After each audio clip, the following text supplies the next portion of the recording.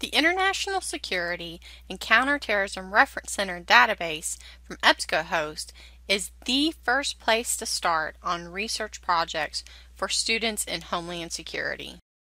Not only does it have the user-friendly interface from EBSCOhost, but more importantly, it is a definitive intelligence database covering security and threat analysis. It has lots of full-text articles, news feeds, reports, books, and summaries that are going to give an excellent coverage of regional conflict, terrorism, domestic security, and risk management option topics. When starting any research project, the International Security and Counterterrorism Reference Center is the first place that Homeland Security majors should start. There are several ways that you can access this database. One of the first is from the library's homepage and clicking on the databases link. Another option is to use the Research Guides link to find a Homeland Security related research guide and to access the database from there. Or what will probably be the easiest way for you to access this database and other related Homeland Security library resources will be to log in to your Homeland Security